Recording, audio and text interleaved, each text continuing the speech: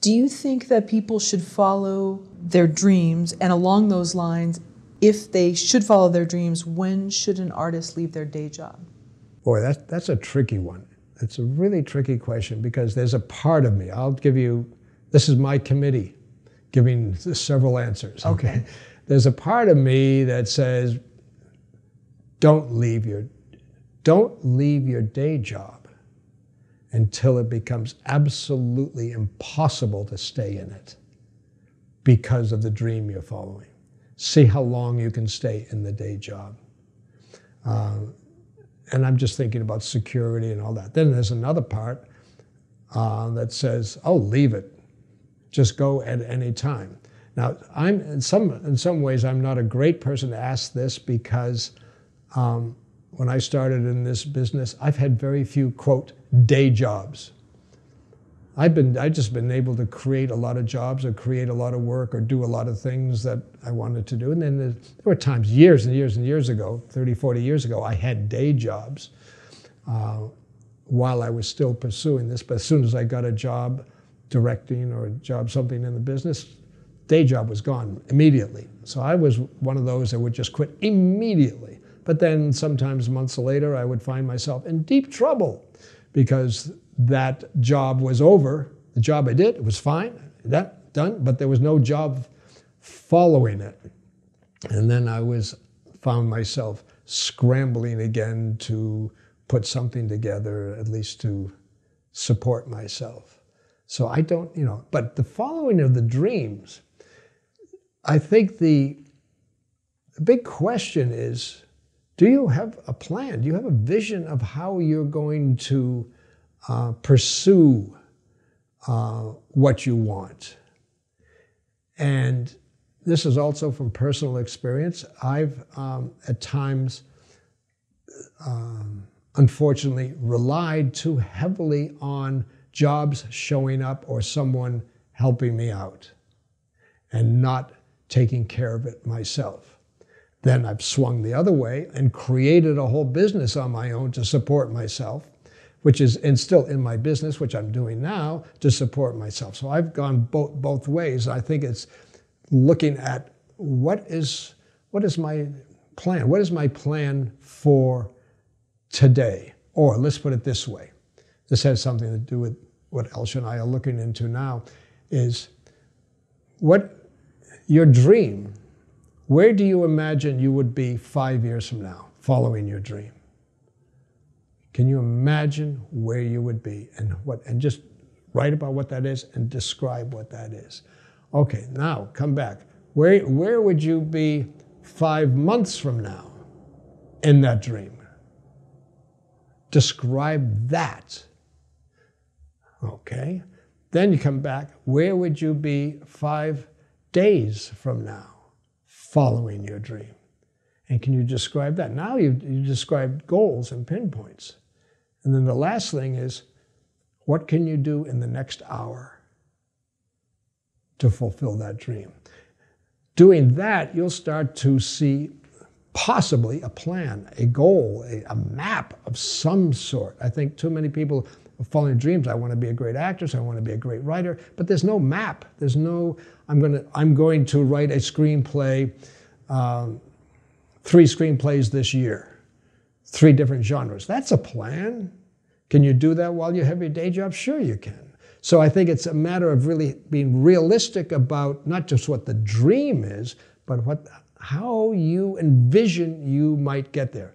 Chances are it won't work exactly that way, but chances are if you have that vision, you're going to come somewhat closer, or at least be moving in that direction. Are you almost relieved that you didn't take a day job? You said you would work at one directing thing or something, then as many industry jobs, another one. Mm-hmm. But if you had something more cush or that it was just more stable, then you wouldn't have created what you've created. More cush or stable, like what? Well, if you just had like this steady job after job. You said sometimes you waited and you relied too much on a job being there for you, mm-hmm. and maybe it wasn't at times. Yeah. Maybe that was a painful lesson. Mm-hmm. Do you think that in some ways that was a good painful lesson, because then ignited in you to start, what you started and write and do these classes and the Travis Institute and all these different things? Yeah, it did everything I'm doing now and that Elsha and I are doing now together, which started many, many years ago, was started out of that desperation. Out of that desperation, I have to do something.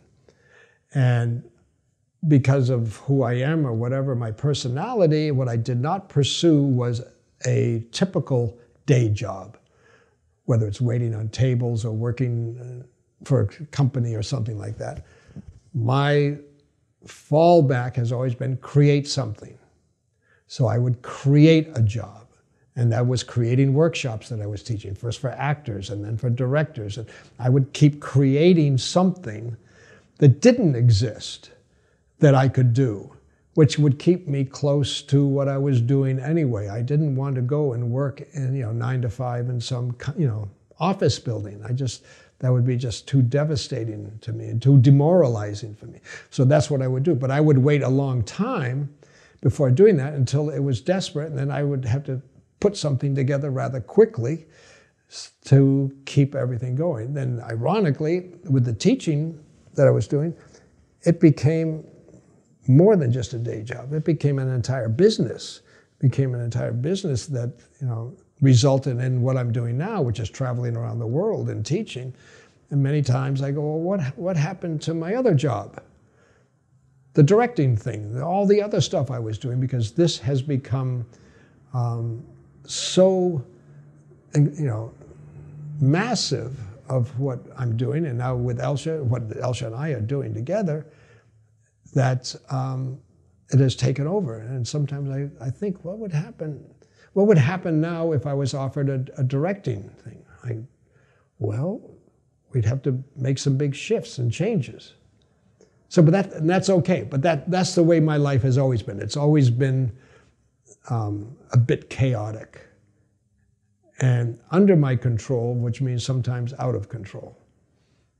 But at the end of the day, you're still working with story. Still doing the same thing. And that's something you love. Yeah.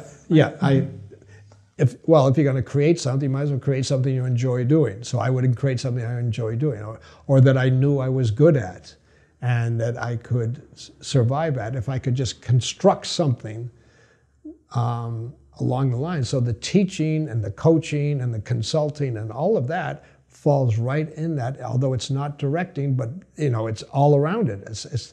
And all my directing skills and my writing skills, supply that, support that process. So I'm not that far away from what I was doing.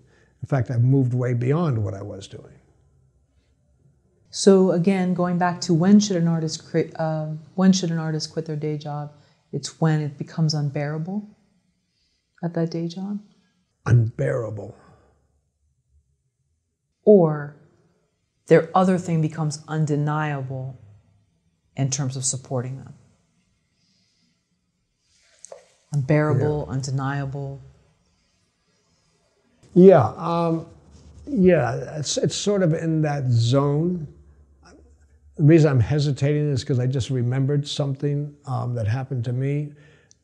Again, doing a lot of the teaching stuff, there was a time, this is back in the early 90s, and I was teaching a lot of workshops and doing what I was doing, teaching workshops and trying to get directing jobs. And through a series of circumstances, which are not important right at the moment, I got a job directing a feature film for Warner Brothers, okay? And that was a long story on how that all happened. That's not important. And the important part is, okay, now I'm directing this film. It's a low-budget film, but it's for a major studio, and I'm getting all the studio support, and everything's going fine. And I'm still doing I'm still running workshops. I'm doing everything else and I'm used to doing 12 things at the same time anyway, and that's what my life was like, and I would have clients I would work with. And I remember one meeting, and we're going into pre-production, where the producers from Warner Brothers sat me down and said, Mark, you have to stop doing these other things. And I go, why? You know, one workshop was on Wednesday evening. I'll be free on Wednesday evenings. The other ones I could do on weekends. I'm free on weekends. No, Mark. You are directing this film. Yeah. That has to be your sole focus.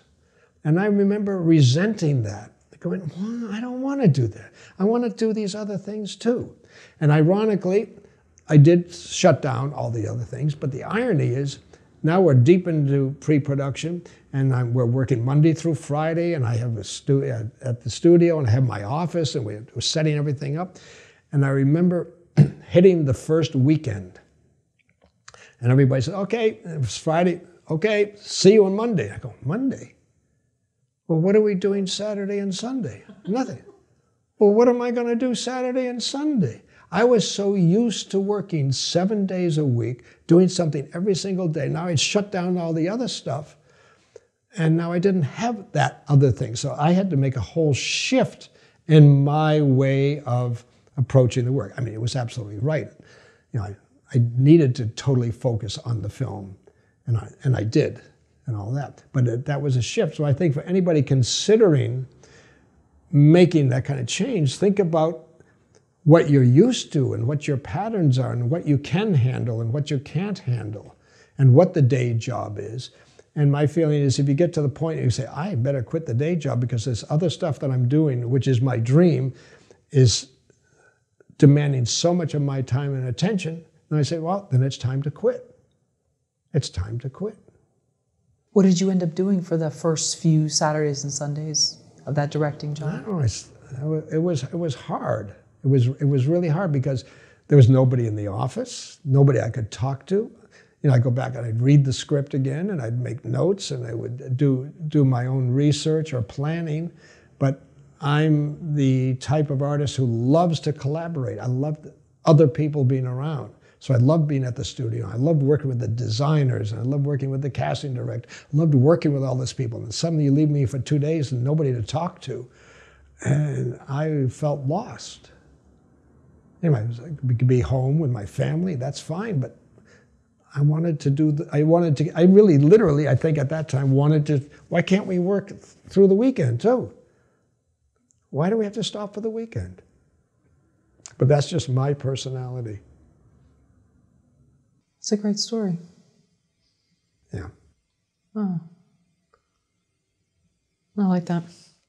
So then when that job was over, you knew, was that your test? Well, when ironically, when that job was over, and now I had a terrific agency, not an agent, but an agency working for me, and I was reading a lot of scripts because I was directing a studio picture, and scripts were being sent to me to see if I was interested in it, and all of this, that, the other thing. And I was trying, the goal now is to set up the next project, because this project is coming near an end, set up the next project. And I can't mention the agencies and all that. Oh, yeah, that's fine. My agent, big agency, said, you know, I said, let's set up the next project. And they said to me, the agency said to me, well, let's see how this movie does first. And I'll never forget this. And I was sitting there, and there were inquiries from other studios about things. And I said, well, can't we set something? Let's see how this film does first. And I knew at that moment, because we're near the end of post-production, that the film was not going to do well for a lot of reasons. I knew that. It's not going to be like, wow, let's hire this guy. Even though the reactions to the footage and the reactions to the performances all were great and everything, I said, this is not going to do well, and I knew why. And I said to the agent, I said, listen, if the film does really well, I don't need you. If it doesn't do well, you can't help me. I said, we have to do it now. And they said no. And I knew that that was the end of my relationship with that agency. And it was. And I switched agents. But the film did not do well. I did not get another job set up. And I was doing fine because the film paid well. But then that's only going to last so long. And it was months later, still trying to set up the next job, that I realized I have to do something to generate income. I can't go back and do theater now because it'll take me too long to set up a play that I'm going to direct at a local theater. I can't go back to television because I've been out of television for too long and it's going to take time. In other words, I need income now. And so I started teaching. And that's when that was the beginning of the whole teaching thing that has led to where I am now. And then in between, you've written 2 books? Written 2 books. 2 books, yep. Wow. And there's another one in the works, which will be done someday. Yep. That's a great story. I'm sure it's a painful one at that time. Yep. Yeah. Oh, yeah. That's a great story. It's very painful to be, I'll tell you one thing that's very painful. At that studio, which is a big studio, and we were shooting on a lot that was not at that studio. So the times I would go to that studio and people would see me while we were shooting. They'd come up, oh, love your film, love your daily. I go to your dailies every day. And these are people who are not working on the film. They're just at the studio. They would just go to see the stuff that we had shot. So you have all that, that build-up, that sort of support and feeling like, wow, I'm doing well. I'm doing well here. All of that. And then during post-production, which is, I could tell you this whole story of post-production and how it all slowly fell apart. Sometimes because of distrust, sometimes because of sabotage by other people, and sometimes because of infighting inside the studio because there were studio executives who wanted the film to fail. And I ran into, and at the very end of that whole journey with that studio, I was asked to meet with the head of the studio. He was a sweet guy, nice guy. We had a long talk about, and he said, Mark, you were just in the wrong place at the wrong time. And I go, well, that doesn't help me at all. So it was very painful. Yeah. When you think, okay, now the career is starting to move. Now I'm moving, and now I'm doing well, and now they like the work, and they like me, and all that.